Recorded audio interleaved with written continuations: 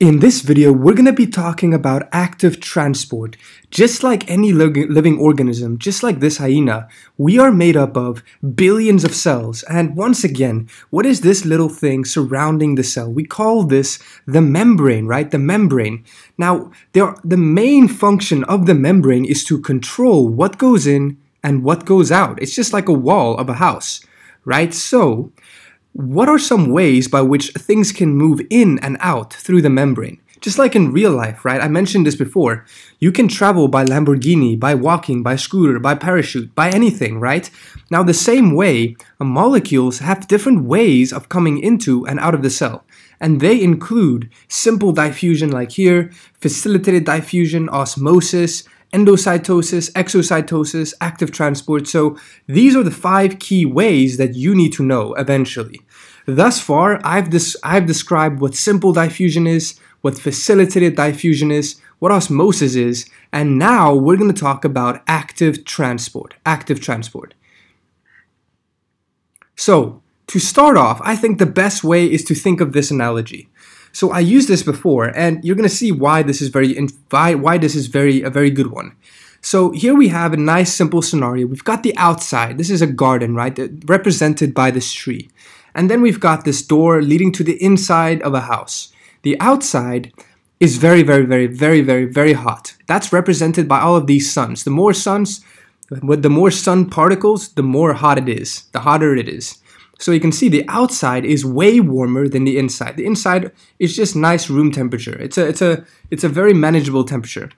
Now, like we said before, a natural thing that happens when we open the door is these heat particles will go from where it's very warm to where it's cold, right? To try and reach an equilibrium, right? They're going to flow down their concentration gradient from where there's a high heat to where there's low heat, right? And this was the analogy to describe, I used this analogy to describe simple diffusion, right? That's what simple diffusion really is.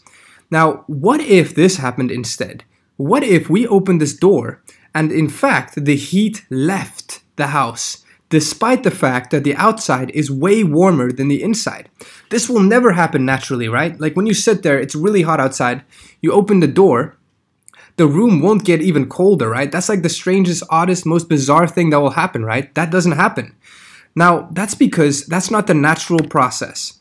But if this were to happen, if this molecule went from the inside to where it's a low concentration to the outside where there's high, this would be an analogy for active transport. Active transport. Active transport is the process by which molecules move across a membrane, in this case represented by the door, from an area of low concentration to an area of high concentration. Basically, the exact opposite of simple diffusion and facilitated diffusion, right? Because these two was responsible for moving molecules down their concentration gradient. Now, we're moving against the concentration gradient. Now this, like I said, this kind of process doesn't happen naturally. So, this process will require energy, right? This kind of is represented by an air con. When you in fact make your house colder by removing heat, even though it's really hot outside, that is kind of what an air con does, an air conditioner does. So does that happen for free? No, right? It requires energy and money that you had to pay for it. It doesn't happen naturally. An air con doesn't work for free. So that's the same thing with active transport. To be able to move a molecule from an area of low to high concentration, that will require energy, and you'll see exactly how. So let's actually look at the real membrane here instead of the analogy and see what's up.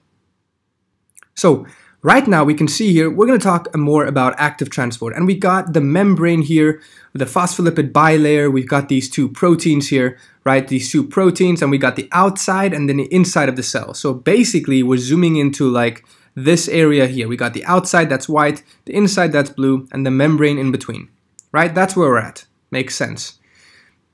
Now, as a quick recap, remember that these 2 proteins are integral proteins, right? And these are slightly different. These 2 are slightly different from one another. This one on the right here is called a channel protein. A channel protein. It forms a kind of channel, like a pipe. And it is in contact with the inside and the outside. So, for example, if there's water on the inside, the water can flow right through to the outside. Basically, this channel has water in it. It's connecting the outside from the inside with a small pipe. Now the carrier protein is looks slightly different, as you can see. It's not like a clear pipe. It's slightly more like this. So molecules can't just float right through. They have to go in here, and then this molecule has to change conformation, kind of like this, to allow them to pass through to the other side. So now they can pass through. Now they can pass through to the other side. So this carrier protein is slightly different. Now you may remember that we saw both the channel protein and the carrier protein when we talked about facilitated diffusion, right? That's true, we did. Now, why are we talking about them using active transport? Because the carrier protein is not only involved in facilitated diffusion, but also it can be involved in active transport. So not only can this protein bring molecules from an area of high to low concentration, but also from low to high. But the channel protein cannot do that. The channel protein is only involved in bringing molecules from high to low concentration. So that's one of the key differences between these two. Okay, so this one, the carrier protein, is the one we'll be caring about in active transport. So let's give an example of where active transport happens. So look at this little buff guy. Okay, he's got nice, he clearly doesn't go do leg day, right? We all know that, doesn't do leg day. Now, why am I having this picture of this guy? Why?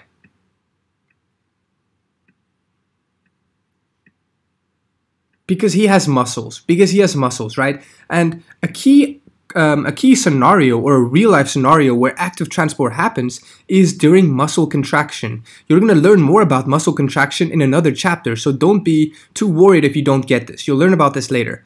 Now, in order for your muscles to contract, your cells, your muscle cells, need a lot of calcium inside. Calcium, which you can get from milk, right? You can drink a lot of milk, and that's good for calcium, good for growth and all that kind of stuff.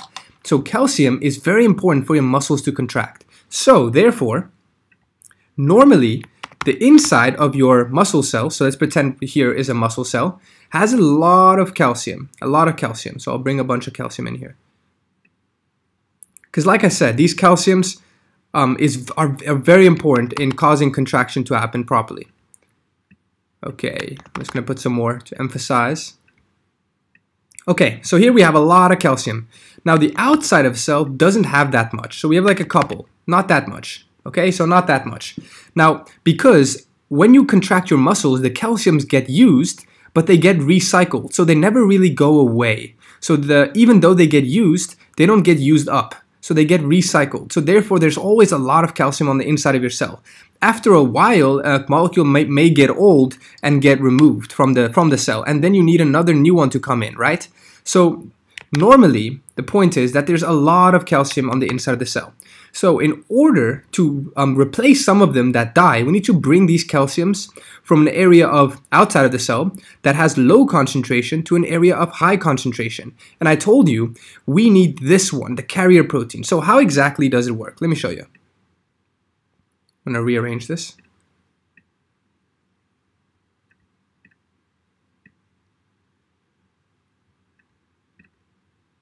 Okay, so let's say right now it's like this. Now the calciums, what will happen is the calcium will go right into this carrier protein. This carrier protein will then change conformation to allow it to carry it to the other side, right?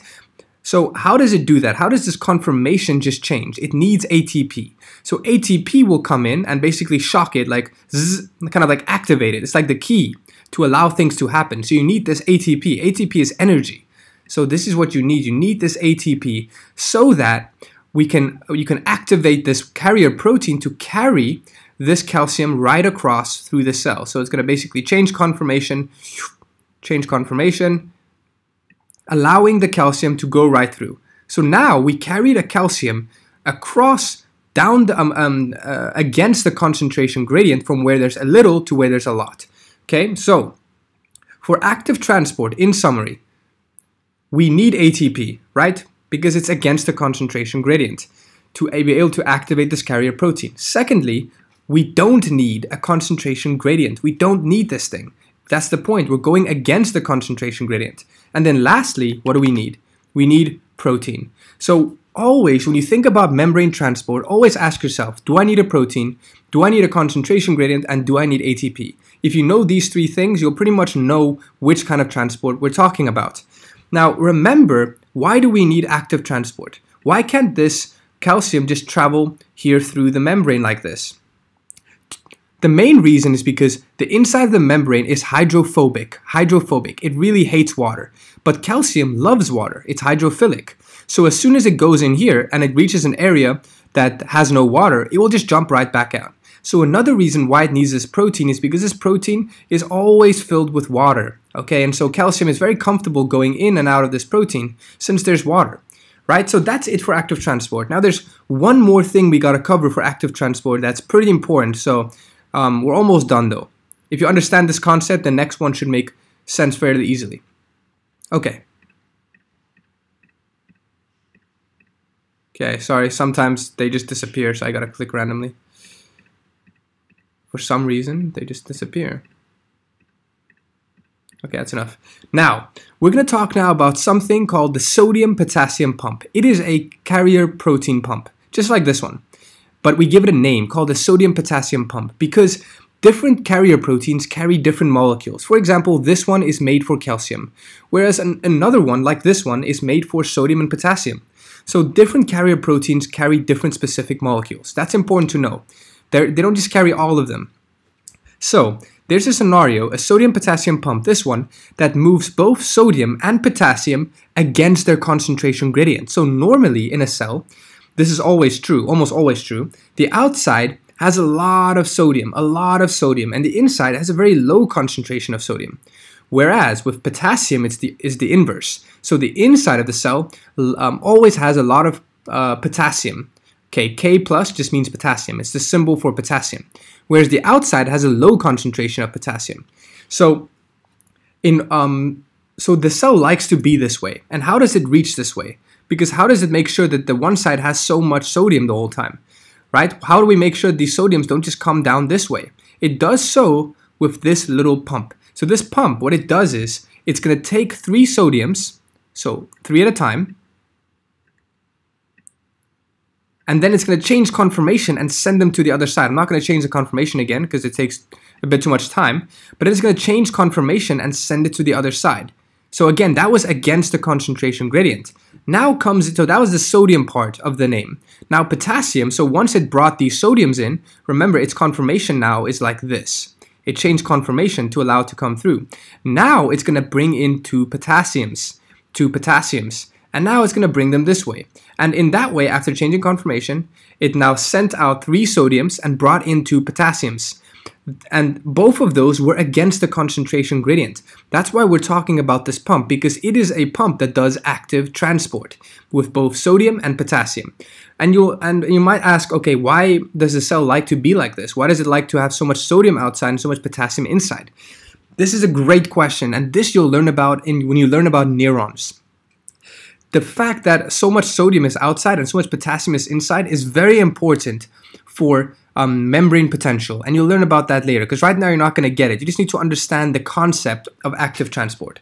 So again, this process required ATP. Once again, it did not require a concentration gradient, but we required a pump.